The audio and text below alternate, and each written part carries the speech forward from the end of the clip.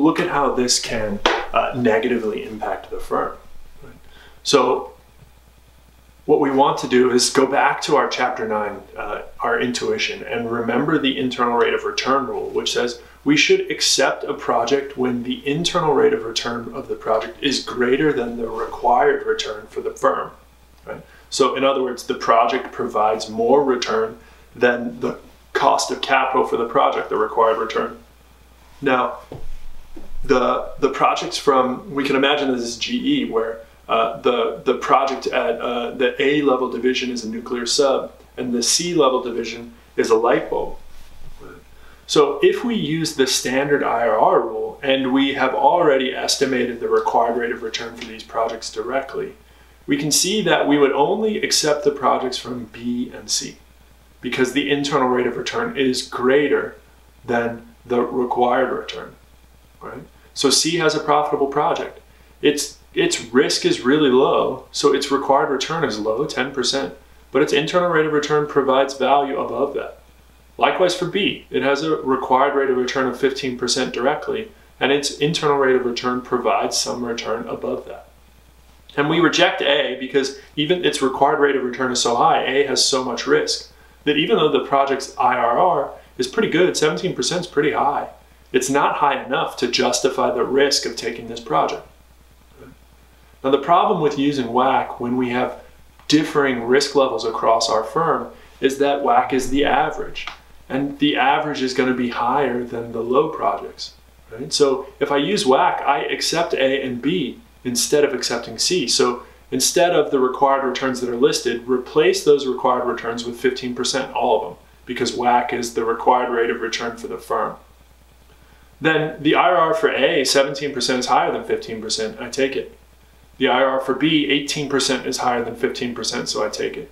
But the IRR for C is lower than 15%, so I reject that project. So what does, hopefully now you can see the issue that WACC raises in scenarios like this. It caused us to reject a good, albeit low return project. In other words, because we're using the average and I'm only taking on projects that have returns that are higher than average, and projects with high returns by definition have high risk, I am only biasing the firm towards taking only high risk, high return projects. I won't let the firm accept a low risk but still positive and value creating project like the one for C. Right?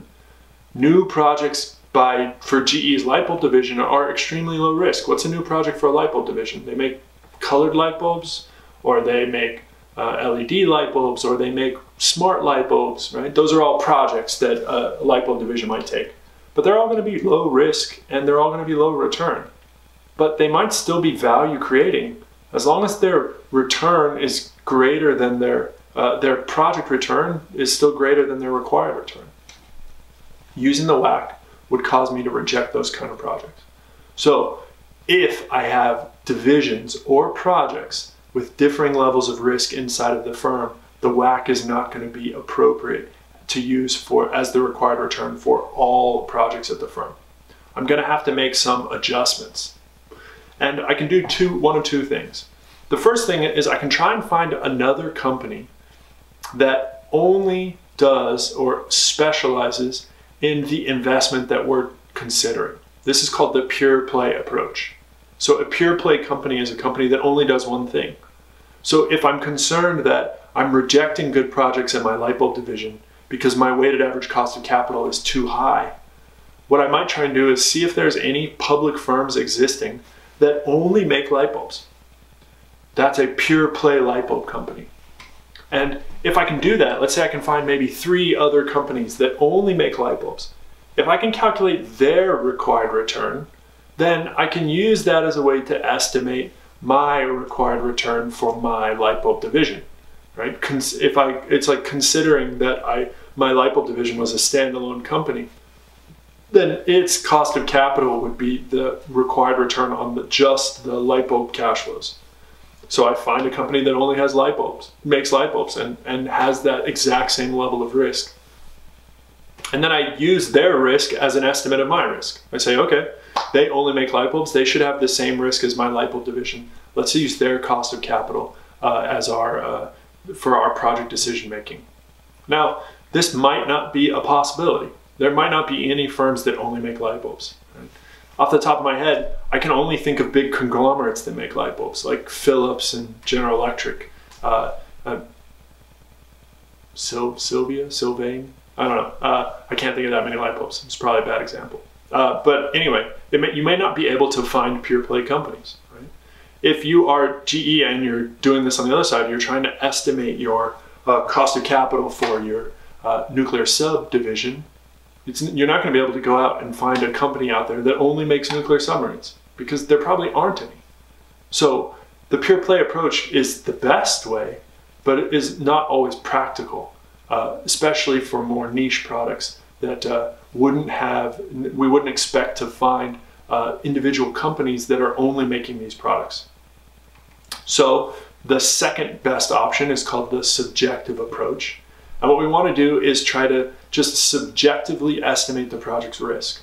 So I'll say, okay, I know that the average risk for GE is right in the middle, and I know for sure that the light bulb risks are going to be less than the average, and the nuclear submarine risk projects are going to be greater than average. I know that's true.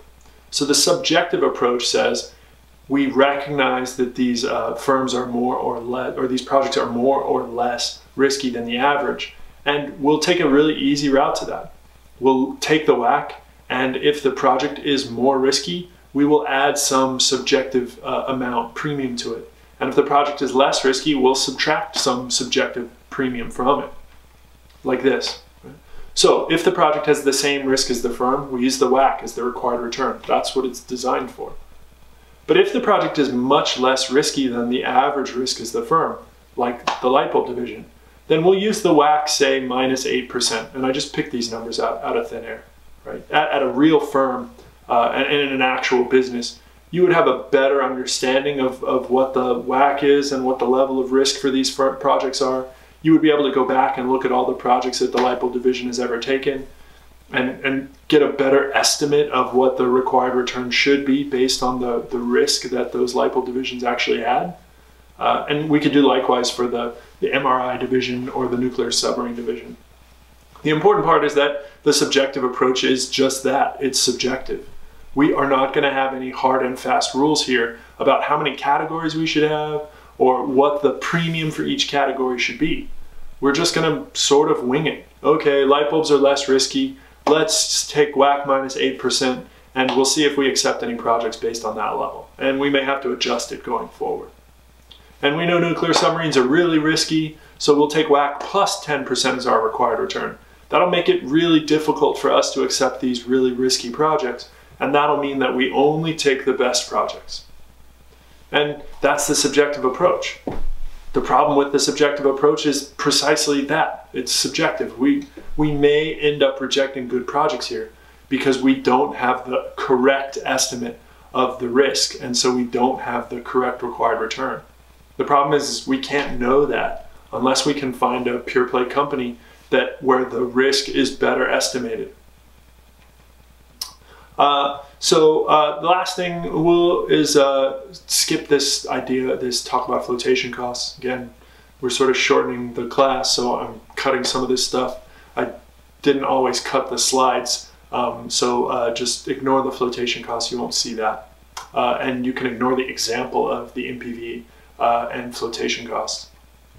So there's some review questions here, things that are important. There's a follow-up comprehensive problem, so another WACC problem from start to finish. So I'll be posting that example here.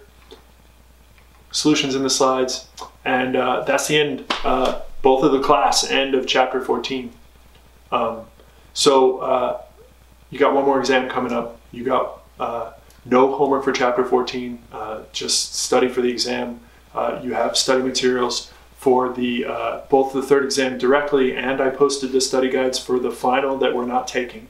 Right? So there's all kinds of third and material from the second and third portions of the class, and the first portion of the class. It will probably help you to do the study guide for the final and take the third exam. You will have worked tons and tons of practice problems and material for that. Okay. So I know this was weird and screwed up and such a strange semester, and I'm glad you guys stuck through it. I hope you still got at least a fraction of what you would have gotten out of this class, and I hope you still learned something.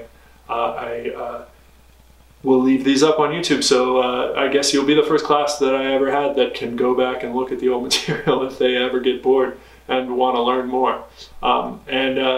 If not, then you never have to worry about it or see me again. So I normally would finish off by saying how much I appreciated having you guys in the class, and I still did. While we were meeting, I was having a great time. Hopefully I'll see you again when things are back to normal and we're all back at ASU. And until then, good luck, and we'll see you around.